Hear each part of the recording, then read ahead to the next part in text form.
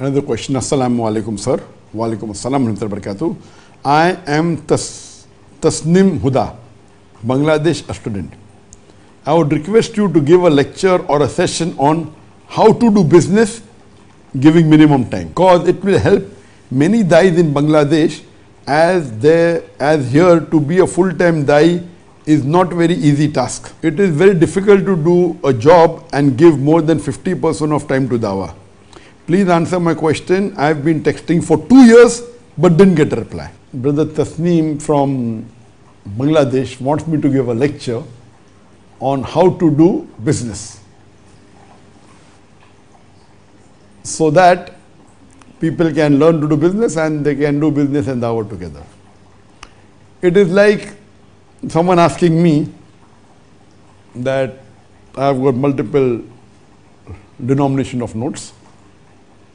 I have notes of 1 rupee, 5 rupee, 10 rupee, 100 rupee, 500 rupee, 1000 rupee, 2000 rupee. I am distributing notes of 2000. I was saying, Zakir, why don't you distribute 1 rupee note? It is absurd that I am giving talks on dawah. The benefit of dawah is unlimited. You are telling me to leave my dawah and give a talk how to do business. My advice to the Muslim brothers and sisters, if you want to be a dai and you want to do business in dawah, please don't do. I wouldn't advise you. If you have learned how to do dawah, utilize your skills every minute what you have learned of dawah to do dawah, not business. Today in the world, there are millions of businessmen. How many? Not hundreds, not thousands, not 10,000, millions. For me, according to me, a dai who's on the straight path on Quran and Hadith, the lowest among the thousands of dais that are there, is better than the most successful businessman of the world. According to me, a dai who is preaching Quran and Sunnah on the authentic path is far superior to Bill Gates, even to Jeff Bezos, or even to Tesla or Elon Musk. For me, a dai who is the lowest amongst all the dais in the world, as long as he's in Quran and Sunnah, for me, is more valuable than Elon Musk. Have you got the answer? Because in my previous answer I said, Allah says in the Quran, in Surah Fussilat, chapter 41, verse number 33, وَمَنْ أَحْسَنُ قَوْلًا مِمَّنْ دَعَا إِلَى اللَّهِ وَعَمِلَ صَالِحًا وَقَالَ إِنَّ الْمُسْلِمِينَ. Who is better in speech than one who invites people to the way of their Lord, who works righteousness and says that I am a Muslim? And our beloved Prophet Muhammad said that the person who Allah loves, He gives him the knowledge of the understanding of the deen.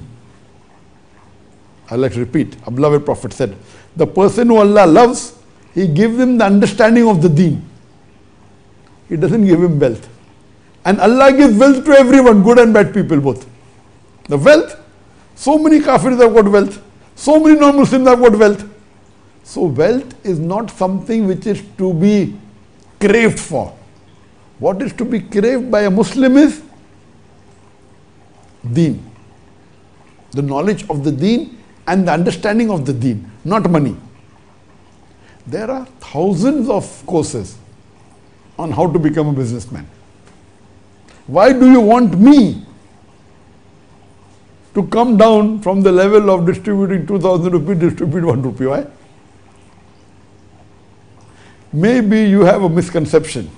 Yes, you may have heard that Dr. Zakir Naik, mashallah, Allah has blessed me. I do business as a part-time, and I've told that even in my talk on Dr. Zakir history. And I've said that, yes, I spend a few hours a week, maybe 2 days in a month, or a few weeks in a year for my business, and Allah has blessed me. Alhamdulillah. Allah has given me that. Like among the Sahabas, we know that Abdurrahman bin Auf, may Allah be pleased with him, there's a saying that whatever he touched became gold. He was expert in business. Expert in business. when he did Hijrah and when he went to Medina, you know, the Ansar, they gave what the Muhajir want, they gave. What do you want, take? He said, I want nothing. Only show me the place to the market. And he goes there and he comes back with many goods. Allah had given him the art of business. There was a saying, whatever he touched became gold. But when he went to teach people, did he teach business to the people? No. He taught Islam. Do you think he'll enter Jannah because he was a good businessman? No. So you have to understand that money is not the main criteria. Amongst all the important things, the least important is money. Because if I teach someone to do business and he starts making money, do you think I'll get sawab? Most of the people will stop dawah. The da'i, when he learns how to do business, you know, many a times our beloved Prophet ﷺ said, I don't fear poverty for my ummah, I fear wealth. Because if a person is poor, he's more on the straight path. It's more difficult for a rich man to go to Jannah than a poor man. That's what our Prophet said. And we see the history of the Sahabas at the time of the Prophet. Did the Prophet leave behind wealth? Did he leave behind gold? What did he leave behind? He left behind Sahabas. And we know the incidents. Hazrat Umar, may Allah be pleased with him, when he was Amirul Mu'mineen, when he was the Khalifa, he asked the Sahabas that what would you ask Allah? What would you pray to Allah to fill this room with so that you could spend it in the way of Allah? So one Sahaba gets up and says, I would pray to Allah to let this room be filled up with gold. Hazrat Umar, may Allah be pleased with him, says, ask for something better. So another Sahaba gets up and says, I will ask Allah, I will pray to Allah to let this room be filled up with rubies and jewels so that I could spend in the way of Allah. Not on themselves, in the way of Allah. Hazrat Umar says, ask for something better. So they say, Ya Amirul Mu'mineen, you say what is better. So he says, I will pray to Allah to let this room be filled with du'ats like Mu'adh ibn Jabal. Abdurrahman went off. So that I could send them to spread the deen of Allah. See? He never asked for gold, never asked for money, he asked for manpower. So I'm giving people training how to become da'is. You are telling me to give training how to become businessman. This is the problem. Our deen is very simple. And I always tell, there are many of my students, see, Allah has blessed me, alhamdulillah, and I'm very thankful to Allah subhanahu wa ta'ala. That organization started. It was mainly funded by my father for the initial few years. And 95% was funded by the family. Then when the budget became big, others started funding. As far as my thing is concerned, my parents told me I don't have to worry about my living, they'll take care of it. Within a couple of years, I started doing business and Allah blessed me. We did Hijrah, we left behind millions and $100 million, mashallah, nothing. We started again, Allah has blessed us again. So this is Allah's ni'mah.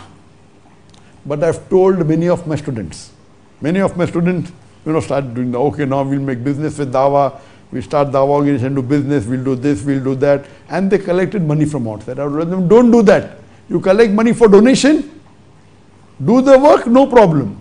If you collect money for business and you promise them you'll give a profit and you cannot do, your reputation will be ruined. And believe me, there were some of my very good students in Bombay and in Malaysia who did not heed to my advice. In Bombay also, they thought, they will make, okay. And then what I'll do, then yeah, maybe good.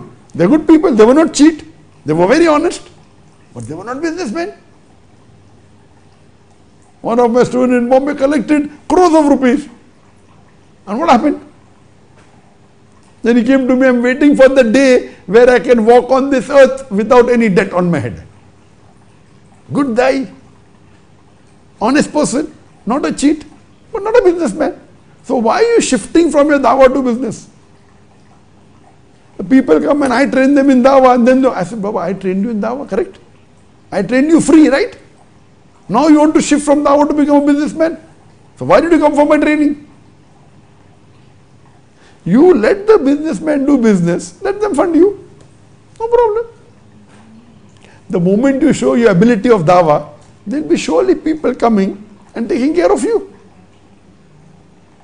Yes, that's an option I give, that if Allah has given you the knack and you're coming from a family which is there. I did not come from business family, but Allah gave me that, alhamdulillah. So my advice is, please don't ever venture into doing business. High chances you'll lose, number one. According to me, 95% you will lose. This is average. You start doing business, you'll lose. Why? Simply take the risk. And even if you make money 5% time, I know some guys who are doing business, they start making money, now they're not doing dawah.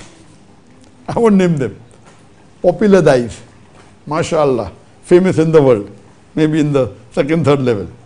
They start doing business, they started making so much money that they stopped doing dawah. Now they may give lecture once a year. That's it. This is what happens. So 95% chance you lose, and 5% chance if you make money, 95% times if you make money out of that 5%, you lose dawah. You'll get so much impressed with money that you'll shift towards businessman and leave your dawah. So you want me to take you from the good path to the wrong path? I'll never do that. I will never.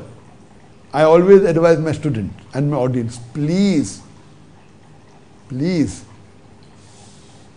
see to it that you concentrate on dawah. I tell my son, I don't want you to be a businessman. I will see to it that I will make a business in which you will be able to survive. By you becoming a da'i is more important. And I'm happy that he learned dawah. Even if he learns to become a good businessman and runs the business and makes profit, it's nothing compared to the profit he will get by doing dawah.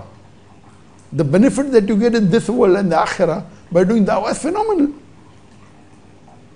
And believe me, even when you earn money, I tell the da'i, once you start earn money, see to it that the majority of your earnings you give it to Allah subhanahu wa ta'ala. And if you do business, one of the secrets of business, of my business, is that you make Allah your partner. And when you make Allah your partner in business, you can't make him a small partner. You have to minimum give 51% of your profit. Now, how many Muslims have the heart to give 51%? Most of the Muslims don't even give 2.5% zakat. What they have to give? I told my son, when he starts business, minimum 51% you should give in the way of Allah subhanahu wa ta'ala in charity. Nothing less than that. You cannot make Allah a lesser partner in your business. And then keep on increasing as much as you can. So my style of business is different. You require a heart. And if I tell a person, okay, you may be earning even $1,000, will you give 51% in charity? How many will agree? Oh, I require $5,000, I am earning $1,000, how can I give charity? So first you should know how to sacrifice. So my style of business is different. So my style of business is different, so therefore I don't want to teach anyone to do business. I want to teach people to dawah. I inspire them through dawah. And this question itself is, it's a misconception that you have. And believe me, that Allah has given me success in the business is because of my dawah. It is not that my dawah is successful because of the money I have. It is opposite. Because I'm successful in business, because I have sacrificed my life for Allah subhanahu wa ta'ala, which is nothing. What we have done is nothing, not even 0.001%, and Allah does million times more than what we have done. So my request to the da'is is, please don't indulge. If you have a running business of your parent, and if you can do it, alhamdulillah. Better is make a box. If parent has money, okay, buy some property where